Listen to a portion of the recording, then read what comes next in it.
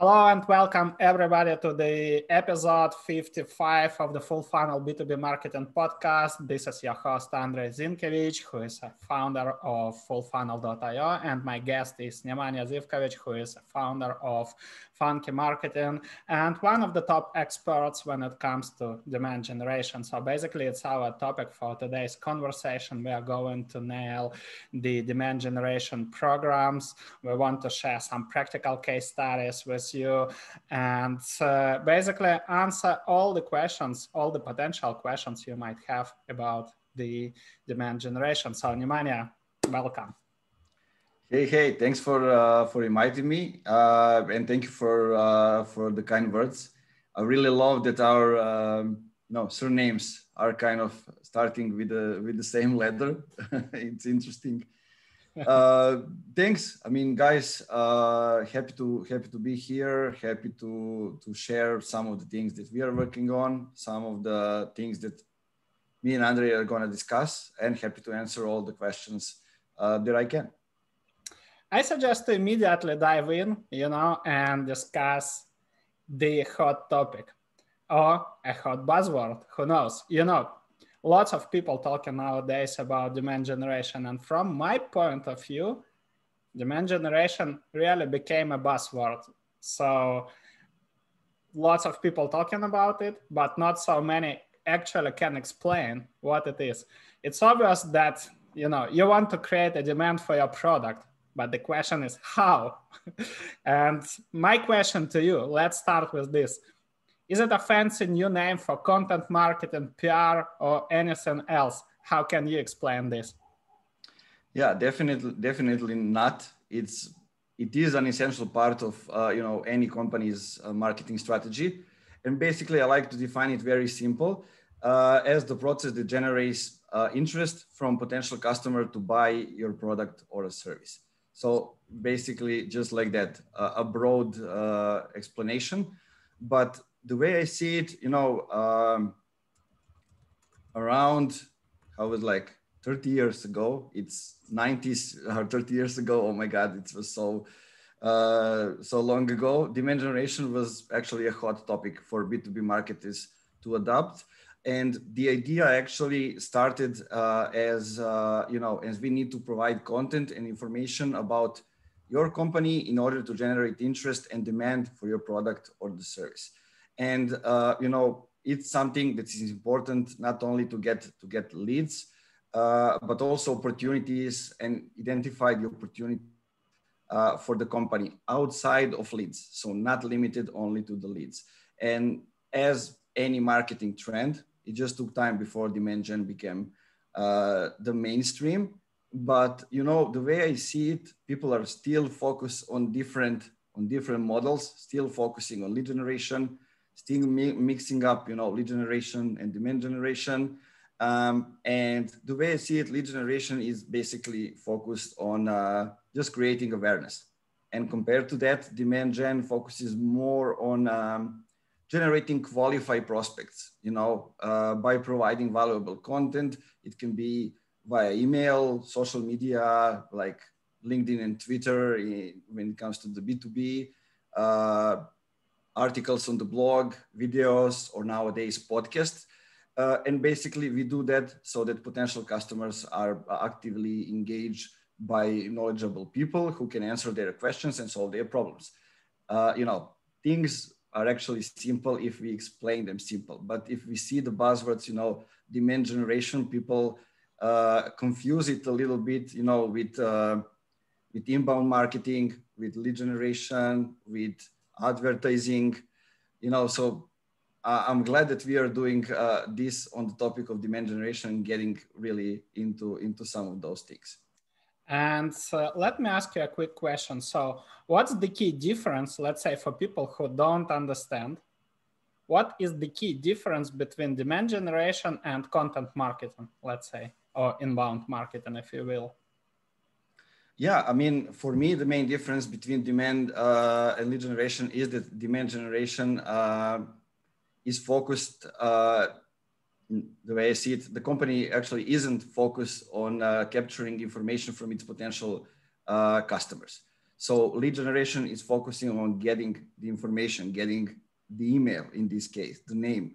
But on the other hand, demand generation is doing the company which is focused on driving people to take action with the goal, not necessarily to, to collect email addresses, but rather to get these prospects interested and educated. So when they are ready, they can come to us with the willingness to buy, prepared to become our customers. So if I'm correct, I just want to sum up what you have said. So one of the key differences, let's say, content marketing by default means attribution. So you want to have some content that will generate leads. So leads are on the top, or let's say leads are the key metric for the content marketing program success evaluation. And when it comes to demand generation, we just make it a part of marketing operations, and the key goal, basically where the word is coming from, creating the demand. Companies, your potential target audience, your potential customers, they are not aware that your company or your product exists. So basically you don't have a demand. And now you share the content, and we don't talk specifics here, but basically the goal is to engage this target market, target vertical, or a list of specific target accounts with a dedicated content, basically that first of all, let's say, touch the problems of these people, educates them, and showcases your expertise, which naturally creates the demand. They tend to think, okay, probably this product or this vendor might be a good fit to solve this specific problem. And the key point here is the education. And what we track here, and probably the key metric if I want to evaluate, let's say, the success of demand generation program, would be the number of sales qualified opportunities, the length of your sales cycle, because you might have some, let's say, some accounts in your pipeline, and basically you want to accelerate the sales cycle. It might also impact the average contract value. It might impact, let's say, the deal close rate as well. So am I correct with this, let's say, sum up? Yeah, exactly. Demand generation includes the full life cycle of sales. So it targets people in the awareness phase, in the consideration phase, and also in the buying phase. Basically encompasses all the touch points between the business and the customer. And the one of the biggest differences between lead generation and demand generation is that lead generation is focusing just getting something out of the customers, information, email, contact, those kind of things. And demand focuses on providing customers exactly what they want to get at this point. Okay, cool. There is a question that is coming from Stefan, but how does this scale? It takes 6 months to a year to build something decent in terms of results. What do you do meanwhile? Yeah, it all depends. It doesn't need to take that much. We all know that in B2B, the sales cycles are longer. From 3 months, it can be up to 3 years. But it isn't just organic. So first, what we do, we capture the existing demand that's already there, but then we start creating the new demand. So we first create the demand that is already there. And this is what we do in the short term. So to do that, we can also use advertising. Advertising is also the part of it. As we said, it's not only, content and organic, it's also the advertising. So by using advertising, let's say in a way to accelerate the content distribution, we can distribute content to the right people in a short amount of time and make them aware and educated about the problem they're having, about the solution that we are having, and get them to come to us to actually convert and start using our products or services. But let me add my 5 cents here. What I would like to say, it all comes to what we want to measure, First of all, let's be honest. If you'll apply, so we didn't discuss the channels right now, but let me give you a practical example. So if you start LinkedIn demand generation, we have a specific dedicated sprint at full funnel, which is 6 weeks long. And during the 6 weeks, we implement this demand generation, let's say, process. And the goal is to connect with the target accounts. It's aligned with more with account-based marketing approach. So it's not, let's say, mass market approach, but anyhow. So the key metric here is the acceptance rate by target accounts. Next one is the number of conversations with the buying committee members, the second metric. And you see, it's just the funnel. I'm just describing it step by step. So the next metric, which we want to talk, is basically how many of these accounts will be added to our warm-up program. We have specific programs to warm up these accounts. And the last one is how many of these accounts will be added to the activation program. And activation, the goal of the activation, so the last step here is to generate sales qualified opportunities. So, and LinkedIn on the top of the funnel, if we'll start sharing the content, if we are connecting, that's another story. I had multiple webinars on this topic, but again, if you are connecting with the right audience, and we have 4 groups of audiences we need to connect on LinkedIn, then you create this awareness. And the key goal here is that, let's say with this demand generation process, you can aware target accounts, while what Nemanja said as well, you can use specific advertisement to promote the right case studies, or let's say if you have engaged accounts and you want to accelerate the sales cycle, you can target the buying committee of specific accounts with the case studies or whatever, depending on your sales process. And this is how you can measure the results. So the results could potentially come even in the, let's say, first 2 months. But here is the key question, maybe, when you can expect the, let's say, sales qualified opportunities. And the honest answer here, it really depends on your sales cycle length. Unfortunately, this is not a silver bullet, that will shorten drastically the sales cycle. It will, but not drastically and not immediately. So the number of sales qualified opportunities that might be potentially generated are correlated with your sales, with your typical or standard sales cycle length. Yeah, I like to say that it depends if you have been doing something before you started this demand generation strategy, let's call it like this. Have you been doing something before?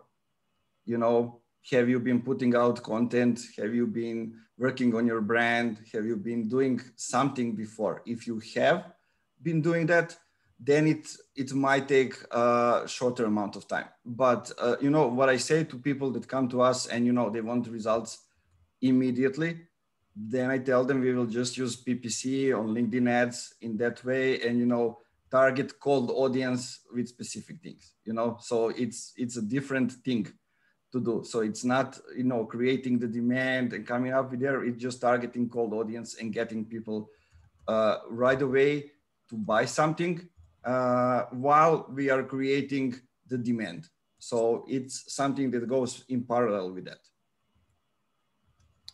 Cool. So I suggest, to discuss some practical aspects of demand generation. And the question I would like to ask you, what are the requisites of successful demand generation program, or what should you have in place before starting demand gen program? Yeah, that's the good question, and actually the question from which we should start. And I like to go with who we are and what is our unique selling proposition. I like to start from us and to see what we have to offer that is different from the others. So the next question would be analyzing the competition. So how we are solving specific problems and how is our solution different from the other, and is it different? And I don't consider like it can be, a lot of times that I hear we have the lower pricing, and I don't consider that as an advantage. It can be for 3 days, maybe a little bit longer, but it just takes, it can happen any moment that somebody comes in with the lower pricing, and there goes your unique selling proposition. So it needs to be something that is much more rooted deep inside your target group, deep inside, the problem that you are solving. And I like to go here a little bit backwards and ask the company, do they have like the strategic narrative? Do they have the old ways they are fighting? Do they have the new ways? What is the old way? What is the new way? And how is, that change happening? And inside that change, we find the unique selling proposition. That's my way of looking at it. I don't know if you have maybe a different approach, but this is how I like to simplify things and see, if we can get to be really, really different in that way than the competitors. That absolutely makes sense. I will try to add some requisites that I feel are necessary. That's something that you should have in place. And this is, let's say, related to your go-to-market strategy. Basically, what verticals do you want to target? What is your ideal customer profile? What is the buying committee of this, let's say, of your target accounts? And who you want to target with your content? Do you want to target and prospect all the buying committee members, or the champions only, or the decision makers? And what else is really important is that your positioning, of course, and unique value proposition should be aligned with this vertical. But this, let's say, these are prerequisites. What else makes sense is to understand the customer journey. Basically, how they are going to, let's say, to become aware of your product. If they have any challenge, I mean your target accounts, if they have any challenge, if they have any specific question, where they would go to find the answers to this specific question, with whom they will advise, where they will ask for the recommendations. These are the channels. Next steps. Okay, so let's say they identified your articles, or you prospected them with ads, and they identified your website. What are the next steps? What they're going to do, what they would like to consume. But it's all aligned with the question. What are the questions they might have? Okay, they consumed this piece of content, or this case study, or this article. What should be the next step? What they would like to learn more to move forward, and what potential concerns they might have. So you need to overcome these concerns with your content. So these are specific aspects, I believe, that should be added as prerequisites before starting demand generation program. And yeah, you took the words out of my mouth. Those were the things I wanted to mention. But my question was related to the unique selling proposition and competition over there. But let me add to what you say. I completely agree. And what I like to add is that it's not only related when we analyze the customers. It's not only that we should look what they are doing online. We should also look what they are doing offline, when they are moving, what they are consuming. And here I would like to say one thing that I think a lot of us are missing, because we focus only on the problems, frustrations, those kind of things. We don't focus that much on the interest. Let's say we have 3 ideal customers profiles, and they all have one thing in common. It can be, they all play basketball, or they all have kids, I or know something where like this that. is coming from. I mean, the basketball from a part of I mean, I think in 2017, I was, doing outreach, connecting with people on LinkedIn, but I was closing them on Twitter because they were talking about basketball, about fishing, about those kind of things. And I think a lot of us are missing that, because we focus only on the business goals, on those kind of things, and we totally miss the human touch of the ICPs. So who are they outside of the business? And I think it gives us a lot of things that we can use to create demand, actually to create stories inside all the content that we're going to create for each stage for the potential customers. That's absolutely true. I always say, if anybody Send me a t-shirt of Juventus, my favorite team. I will be always on the call. Even if I'm not the buyer, at least I will make several recommendations, and introduce these people to the relevant accounts from my network. But this actually has never happened. Anyhow, what are the most common mistakes? Or let's say, what are the top 3 things that make demand generation program fail and down? Oh, that's an interesting question. I would say first one is data, actually the useless data, because we are living in the times where we can collect so much data, and it happens a lot that we have either duplicated data or incomplete data, or we have data for the similar audiences and we mix it up with the one that we consider as the relevant one, and then we just miss the targets based on not having good data, or having useless data. So that is one. The second one would be getting no results from content marketing. A lot of things can happen. It can happen because of a lot of things happened before. So maybe not knowing who our ideal customers are, not going deep enough. Those are the mistakes like big companies are still making, not knowing exactly who their ideal customers are. Then leads are coming, but no one's converting. A lot of things can also be the reason for that. Some of those can be the way you are doing, you are creating content. What is your content strategy? Who are you targeting with your content? Or it can be, the way you nurture the leads that are coming. Or one that I consider, I found it, I hear it very often in the recent months, is that you can get customers to a call to get their feedback.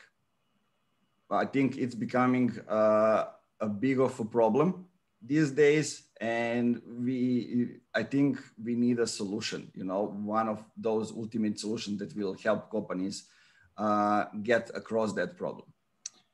And let me ask you a specific question. So you mentioned the useless data. I completely agree with you. And we already spoke about the most important B2B metrics, like sales pipeline, like revenue, like average deal value, like sales cycle lengths. But how to measure, let's say, the efficiency of demand generation program? Basically, what you are going to report to executives? I would go a step back and give information to people of some of the questions that we are asking before we start working with companies. Because usually when we start, they ask us, can we skip this part? Can we go directly to create content or do the advertising? Can we skip this? Well, we can't. Why? Because this is how we discover, when things are broken, or do we have a process on what is happening. So we have we separate them in 2 batches. I'll call them like that. First one is related to all the forms. So what happens after a person fills out a form? Who owns that? For example, if we get somebody to sign up for a demo, it's sales.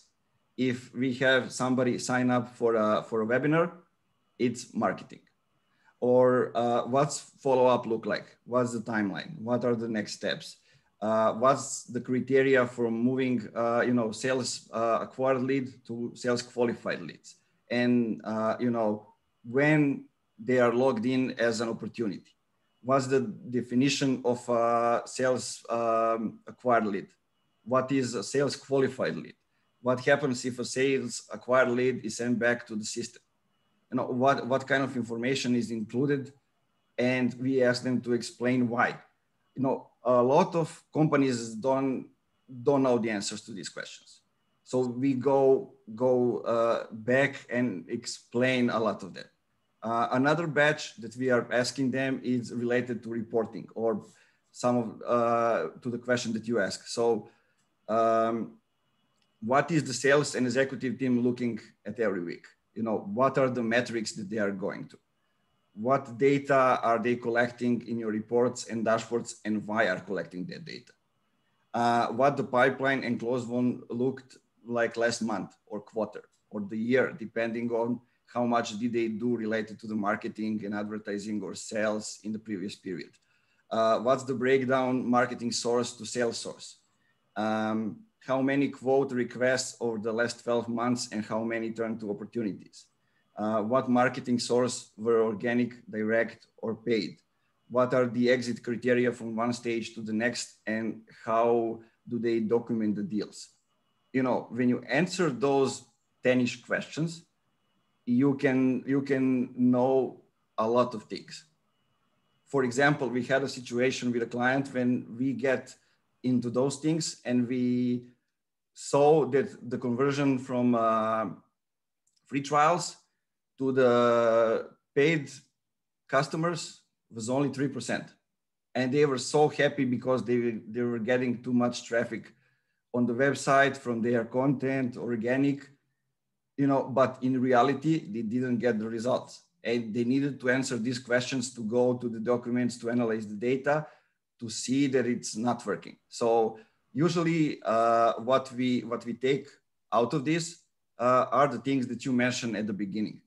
We look at the customer acquisition cost, how much are they getting lower? We look at the pipeline. So those are kind of the basic things, and also the revenue, of course. So when it comes to SaaS, usually it's you know, monthly recurring revenue, or for some of them, let's say in more in e-commerce, it's lifetime value. So I like to look at those things and not to get too deep into those other things. Those other things, like the situation that is right now, we get from getting the answers to these questions. The first follow-up question is, can you provide those 10 questions by any chance? Yeah, for sure. Okay, so I will include it to the email I'm sending with the, let's say, podcast recording. And the second question is coming from Ilya. He asks, who analyzes this data, you or the company? And maybe let me add one more question. If, let's say, if we are talking about in-house team, who should be in charge of this analysis? Yeah, those are good questions. Look, I like to analyze them myself, but sometimes it all depends on the size of the company. If they have the sales team, if they have the marketing team, I like to ask them when we start working, do they have those information? If they don't have it, then, you know, I get into the analytics and try to get everything that I can out of it. But in most companies and early stage, so we're talking about, you know, seed A, possibly, they don't have it. They are just at the moment when they are starting to analyze the data and to gather the data in the right way, creating the dashboards and everything else. So, but you know, it all depends on them. You as somebody who is coming to the company and need to take care of all this, you need to be able to, you know, to get the information from them or from the tools they are using, from CRM, whatever it is, and to come up with those conclusions. And to answer the questions in-house, inside the team, well, it's also interesting, and it varies a lot depending on the size of the company, right? So we are mostly now working with companies that are seed A to seed B. And in those companies, usually there is a person that connects all the departments in the company. And it means that they are doing a good job. So there's a marketing person, there's a customer success, and there's sales. So, and there's a person that's connecting all the dots. So that's one solution. That person that's connecting all the dots is the one that has the information that you need. So that is the good solution. The other one that's happening also is, you know, the one that I like a lot, and it is that marketing department is the one that's, you know, that is running all the things related to the revenue, and sales and customer success are inside that, and on a weekly level, they are aligning all of their efforts and, you know, exchanging experiences and going all the way. Alexei is asking, are these questions an onboarding step, or it's like a pre-qualification process?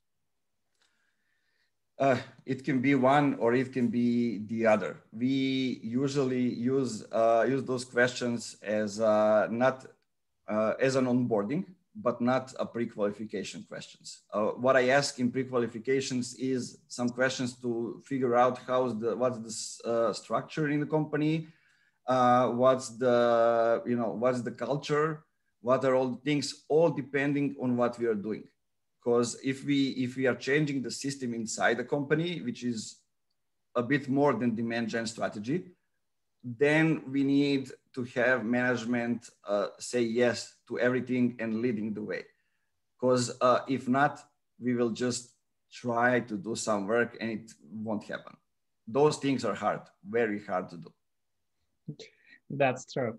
I suggest to review any successful demand generation program you have or had. So let's discuss the setup, the process, team, budget, and the results. Yeah, let's go. I mean, I wanted to go through two of them. We can even go three, but the first one, I don't know, guys who are with us on the call, maybe you can tell us in the comments where you are, in which stage, your company is service-based, on product-based, you know, those kind of things, because we can use the example of funky marketing, or we can use the example of you know, SaaS business, or we can use another one. So just trying to get, you know, what we so have you guys here. just type in the chat if you are, let's say, a product company or a service-based company. So we'll review the relevant example.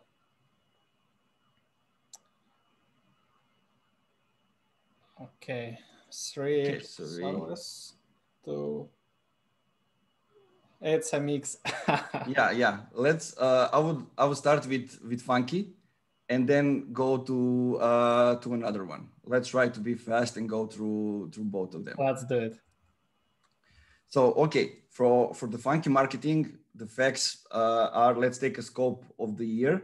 When we move from starting the company from zero monthly recurring revenue to right now where we are at 25K monthly recurring revenue as a service-based agency. So when we started, we did all those steps that we mentioned before. So we have the strategic narrative that we want to change the B2B industry, and we wanted to change the way people perceive the agencies, because the situation was that agencies are doing just a little bit more than a basic, posting on social media and doing basic advertising. And a lot of companies were unsatisfied with what they are doing, how they are doing, and after a month or two, the quality of the services was going down. So we wanted to change all that. That's why the strategic narrative was bringing in the new way, which is actually the old way. So bringing marketing where it belongs. And B2B industry was a little bit different than what it is now. In a year, it changed a lot. So it was foggy, mystic, no feelings, no emotions, nothing. So that was the thing we are dealing with when we started. And to start, what we had was, you know, just my personal brand on LinkedIn, which was mostly focused on just Serbia or Balkans. And we had results that came with working from the previous agency we worked with. So, you know, it's the situation where most of the people will say we have nothing. So in that way, we created a strategy, a document of 32 or 34 pages. I don't remember right now. I can even share it after the call with guys. It was actually a strategy, but with examples from the companies that we work with. So it was me and another guy that came with me. Basically, the screenshots, the results, everything was, you know, the team effort. We were working in different agencies. And we created a simple landing page when we, ask people, if they want to scale their business, go ahead, download the ebook, and it was 5 emails follow up, basically. And the first day we closed the first client. It came through my personal brand, because as soon as I published it, we came through that, and then another one and another one. What was interesting, we didn't try to sell. We just offered 30 minutes consultation, and that's how we started. So from one landing page, and while we got the first customers, the first clients, we were creating the website and all those other things. We were trying to be different within the name of the company, the visuals, the way we were talking about us. We didn't talk at all about a lead generation, because it was all people were doing. A year back, nobody was talking about demand generation. So we went in another direction. So we used all those first things that you need to do when you create the landing page. We analyzed the competition. We analyzed we proved the concept. We got the unique selling proposition. We got the landing page, then website, and lead magnet, and the automation. So those are kind of the things that we have. And then only then, when we proved the concept, when we proved everything, we went into creating the content. So we created the 2 pillars of the content strategy, podcast. Actually, it was one, then it became another one, and the written content. And while doing that, we come up with the distribution. We didn't talk about it, but I consider distribution as one of the main component of demand generation. Basically, it's smart distribution of the content. And while creating that, I just put it in an article. It's up to this day is one of the articles that that people are finding us through. And one of the articles which is basically used as a bait for people to call me on the podcast and to talk about those things. Now we are even updating and expanding it. And we figure out that nobody is figured out the distribution. Companies don't have that figured out. So we added that in the offer. And coming up with all those things, we saw that other companies also had the B2B game demand generation, trying to do the same things as we are. So we were able only at that moment, it happened 6 months after we started, to actually find out who our competitors are. And we found out that we can go on a much lower price than them, because we are hiring people in Europe. They are in US. Our target groups, our ICP is in the US. So only then, when we found out that, we added the pricing page on the website. It reduced a lot who is actually scheduling calls, who is coming up over there. What we have done, which is interesting and can be used as a good example. We had a first package, which is $5,000, and you actually don't get anything for that. You get only templates. And we used it just so people realize that what we are doing really is worth it. And you hire us to actually accelerate the growth of the company, not to be somebody who is implementing something that somebody from the company has imagined that we need to do. And just by doing those things, we were managed to to choose now the channels. So we focused only on LinkedIn. All the team members posting every day, posting specific things, hammering over pain points, but adding also personal things. And just by doing that, we created the demand. Because we were present, we knew what we were doing, we know with whom we're connecting with. And it turns out that either as ideal customers, were not.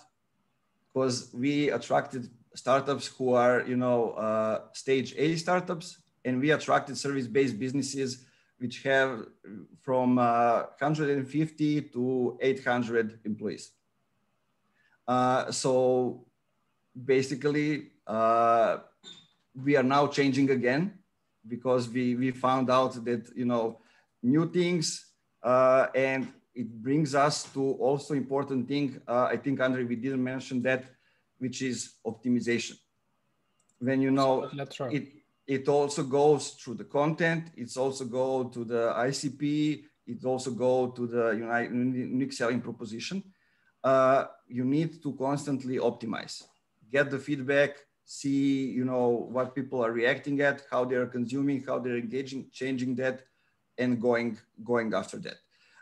And one thing that's really different that we did when it comes to content and everything else, we created, let's call it an event, basically something that we call Funky Marketing Awards.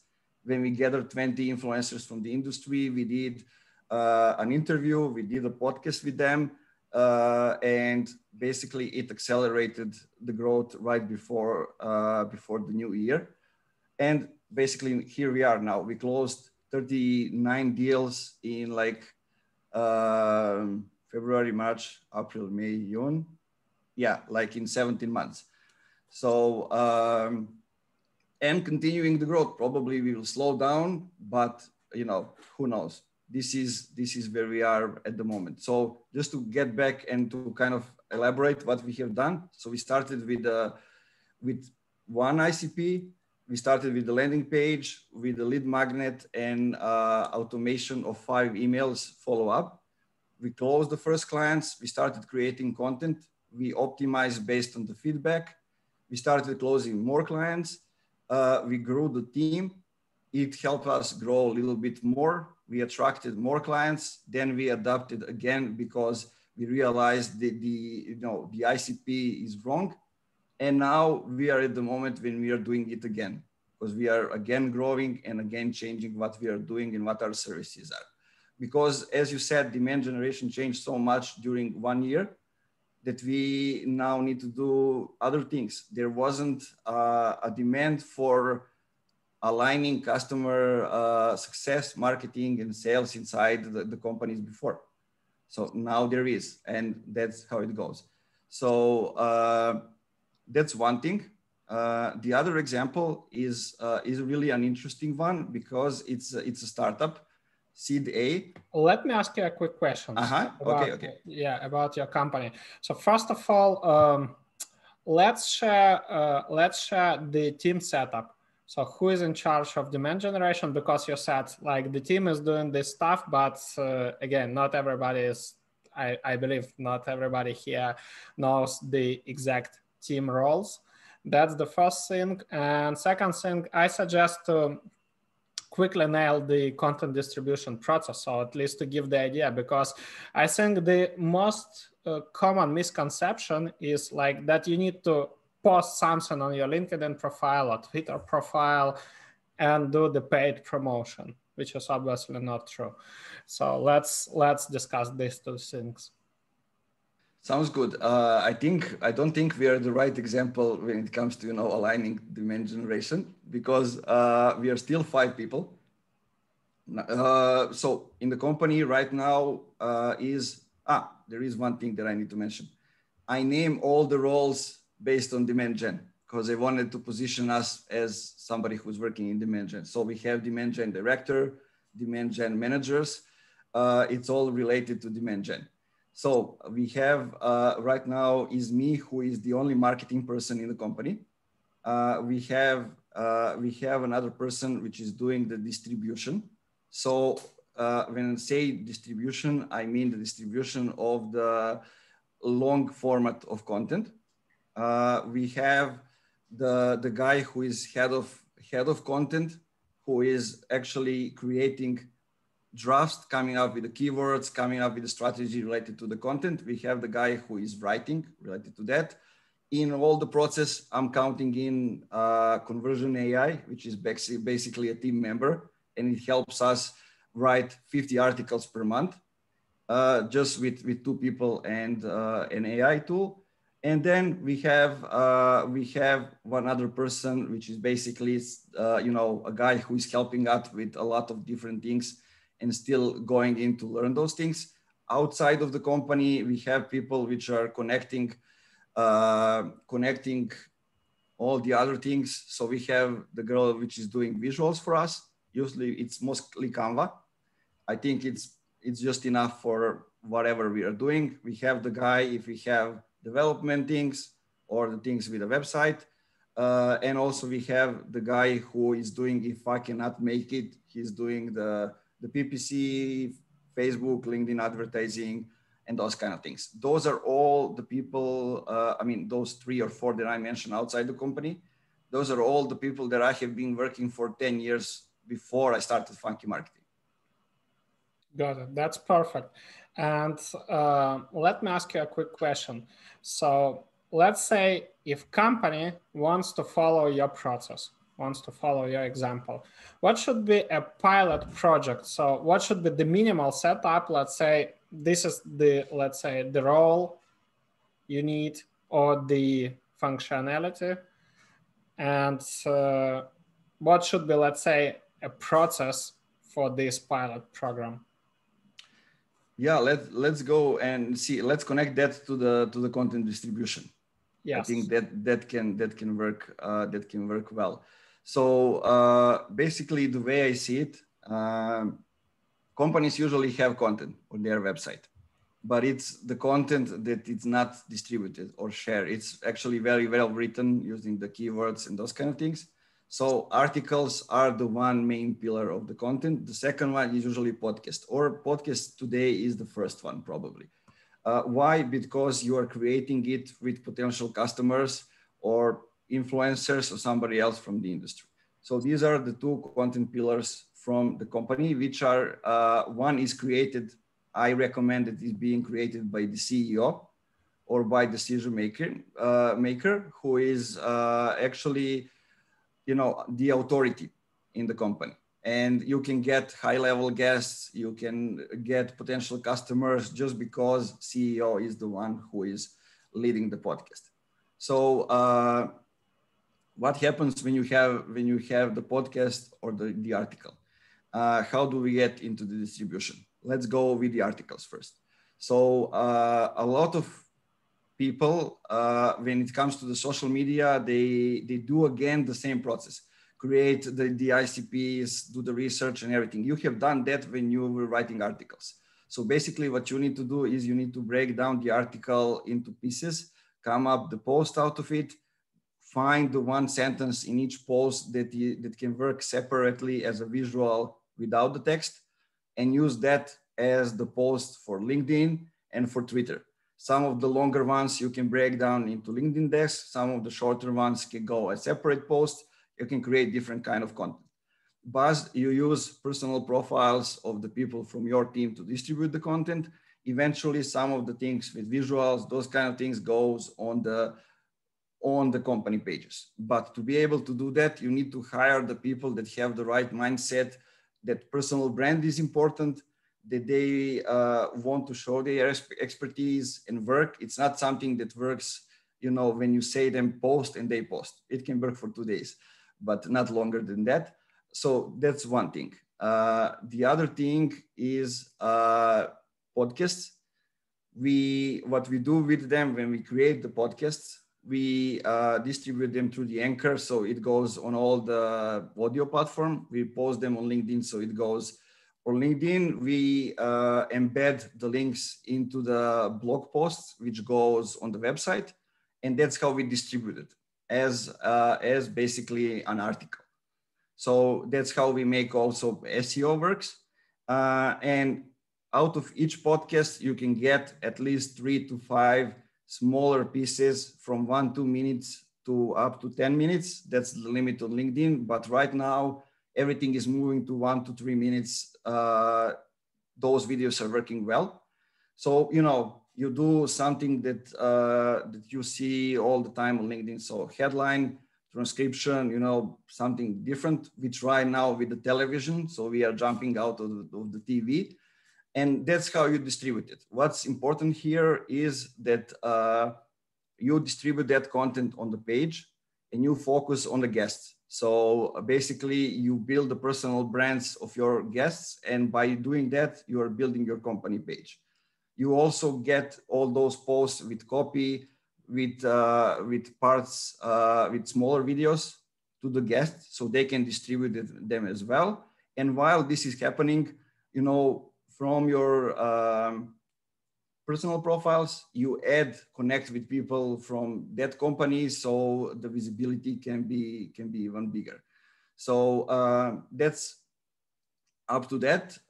When it comes to then sharing the full length content, articles goes to Medium. Part of the articles goes to LinkedIn as a separate post. They go to Zest because it's marketing related content. We create answers out of them for Quora. We distribute them on Reddit in a different way. In some groups, subreddits, it's a link, just link. Somewhere it's a comment. We distribute them through the Facebook groups, so in a different way. We use, sometimes it all depends. For us, we are rarely using it. We were using it at one time, but for the clients, more and more, we use advertising to accelerate the distribution of the articles. So we go to Facebook and Instagram and target, the ICPs and people who will actually use the tool or the services inside the company. So decision makers and those that will use it. We just want them to consume it. Then we follow up if they are actually consuming it on the website. And, if they are, we know that they're going to come back. If they don't, we can always use retargeting to get them back and to get them to convert. So in short, that's it. We can add a lot more things to that. So there are smaller communities like Revenue Genius or some others, which are related to more specific target groups, when we can also distribute articles. Now we are starting also to write articles for the Revenue Genius. So also that is a good way to get infiltrated into the community. And yeah, basically just find out what's working, what doesn't. We find out, let's say the last month that Facebook isn't working. A lot of people are coming to the website through Facebook, but nobody's converting. No, not many people are actually watching reading more than 30 seconds of an article. So we said, okay, that's either wrong Facebook groups or Facebook is the wrong channel. So we need to check that out and really go from there. So that's kind of the way distribution works. It's very simple, but it demands a lot of manual work. And that's why a lot of companies didn't really get into those things. Let me ask you several questions. I think that we won't have time to review one more strategy. So let's nail this one. And the first question is, so when it comes to, let's say, paid advertisement, it's clear. So you can set up the criteria for targeting, or you can upload a list of, let's say, emails if you want, or you can connect your CRM. That part is clear. When it comes to organic, and let's say company starting out, like Funky Marketing did at one point, how to make sure that your target audience will see or will consume your content? Yeah, you need to be connected with those people. So that's actually one thing. But I will tell you another thing. Mostly we're talking LinkedIn and Twitter. Right now, if we are talking about B2B, for LinkedIn, it's important with whom you're connecting with. So usually people say, okay, those are our ideal customers, and we go to the search and we find them, we add them, and we sell them, welcome messages, whatever it is. But that's actually a wrong approach, because a lot of people on LinkedIn are inactive. So what we do, we find outside of the industry or the niche when we are going, we find 5 to 10 people who we call influencers, who have like more than 20 people liking, commenting on the 200 people liking and commenting on their posts. And we connect with them. We start commenting on their posts. We try to be the first one to give valuable comments, but also to connect with people who are liking and engaging on those posts. What does it mean? It means that we are going to connect with engaged people who are not starting from zero. They are not cold, they are already engaged. And when they are engaging with those people who are creating kind of the similar content, they will engage with ours. Also, connecting with people who are just like us, going after the same target group. Why are we doing that? I mean, you know, they are our peers, our competitors, because we are sure that our content is good, is great. And they recognize us. They also react to our posts because that is what they are talking about as well. But if they recognize that we know what we are doing, they see the results, they see everything, so they will recommend us. And out of those 39 clients that we signed, most of them came to referrals through our peers or to existing customers. So very little, small number of them came directly. Also the third group to which we need to connect so we can have, you know, our content seen is newcomers. People who are, you know, bringing up their visibility fast. We need to jump on that train and actually get over there. And the fourth thing, which is actually the hardest thing for the most companies, is we need to engage more on other people's posts. Without that, let's say on LinkedIn, we won't get anything. On Twitter is a little bit different, but those are all the same people. So you do the same. You follow those people, you engage on their content. I think what's making the difference on LinkedIn and on Twitter is how you approach those people when you connect with them. So we like to give them at least 2 weeks so they consume the content, and then we send the welcome message just to, you know, say hi, welcome to you know, to my connection, to my community, however do you call it. And then you will get even the feedback of your content. If it's good, if it's not, do you know who they are, what they do? It's the same on Twitter and on LinkedIn. We build it first on LinkedIn. Now we're doing on Twitter, and like every second and third person is responding as, you know, we are doing great stuff on LinkedIn. I'm following everything. I don't know who the person is.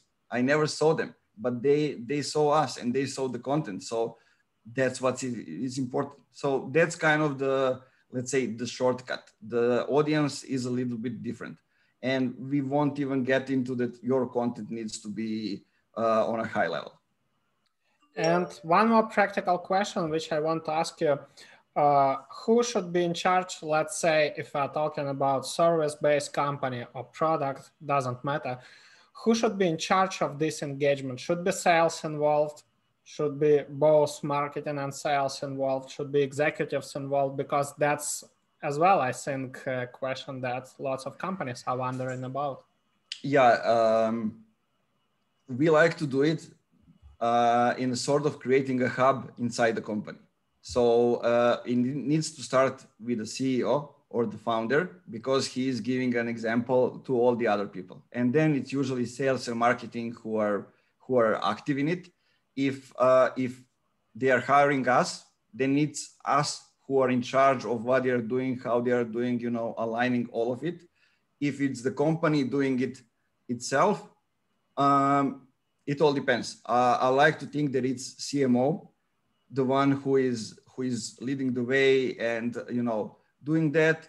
Because in a lot of companies, they have like a chief revenue officer, but it's usually a salesperson that doesn't look at all those things. I mean, the ideal one is somebody from customer success, you know, because they know customers and they can align marketing and sales perfectly, but it doesn't happen yet. So this is the way I see it. And marketing and sales both need to be there. Marketing is there to educate people, inform them, raise the awareness. So say when salespeople can approach, do outbound or whatever, their target persona will know who they are, because marketing did their job, and they will close the deals easier in that way. I'm not the fan of the theory that, you know, marketing needs to prepare materials for the sales. They need to create the demand for the sales. That's actually a very good answer. I love this session. I hope you guys too. Just let us know in the comments, was it valuable? How did you like it? And a quick announcement for you. So in the chat, I dropped a link to our podcast, so you can see the video on YouTube, or if you prefer iTunes or Spotify, then you can just subscribe to our podcast on these platforms, and tomorrow this episode will appear there, so you could re-listen to it. One more quick announcement. So in September, we will be doing the second edition of our Full Funnel B2B Marketing Summit, and Nemanja will be again talking, and I hope this time we'll dive in I think specific content distribution topics or whatever, so we'll see, but stay tuned. This second event will be fantastic.